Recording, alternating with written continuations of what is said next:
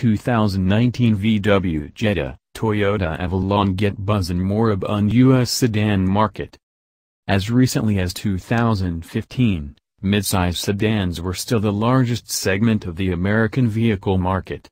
Back then, cars commanded more than half of the nation's sales.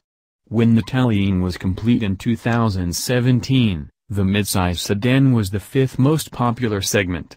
The top three were all trucks, compact SUVs, midsize SUVs, and large pickups. Cars made up only one-third of overall sales, and their sales were down 11% over 2016. It is into this mire that Volkswagen and Toyota have just introduced their latest sedans. For VW, it's an all-new version of its American bestseller, the Jetta. For Toyota, a fresh take on its flagship, the full-size Avalon. What are their hopes for these vehicles, whose sales were down 5% and 30% last year, respectively, but whose latest iterations generated interest at the show and a lot of interest among autoblog readers? All of the reasons why car shoppers opted for a sedan instead of an SUV simply don't hold up anymore, says Jessica Caldwell, Executive Director of Industry Analysis for Edmunds.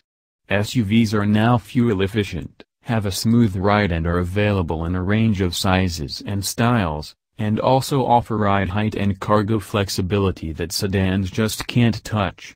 As long as gas prices stay low and automakers continue to offer shoppers a wide range of choices, this change in buyer behavior isn't just a trend, it's a permanent shift.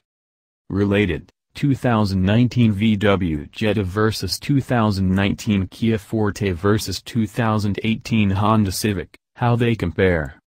This flight from sedans and toward SUVs also seems connected to an interest in vehicles that are more utilitarian and rational, and less playful and emotional. Design has long been a distinctive driver of the love between people and their cars, but it seems possible that, as consumers continue their migration toward rolling, all-wheel drive storage containers, this will diminish.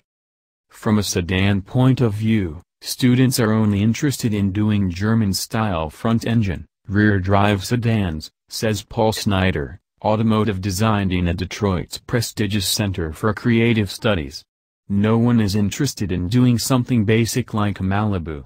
And the domestic manufacturers seem to almost be giving up that fight. I've heard that even Ford has put a hold on development of the next Fusion. We are not sure what this means for the sedan as a category. The Jetta looks a bit like an anodyne concept for a Corolla. The Avalon looks like an advanced design concept for an old Lexus. Neither feels particularly au courant or contemporary in an essential way. Related, why Ford might kill the Fusion, and why there are problems with that. As we move toward an even more rational, less emotional connection with cars as pure transportation, especially given our alleged self-driving future, it seems possible that exterior design becomes less prominent as an influence. For example, at CES last week, Toyota's big reveal was essentially a self-driving box on wheels that could be used for practically anything from transportation to retail. Everything is up for grabs now, Snyder says. It's not about sedan or SUV. Architecture is going to be the next big frontier in automotive design. Sadly, no one is taking advantage of that. Yet. And all we have is the toaster shape. But maybe the toaster is not enough. No one wants to go to just riding around in cubes, Snyder says. As long as customers associate transportation with their personality, car design will be important. Cars will remain as our avatars.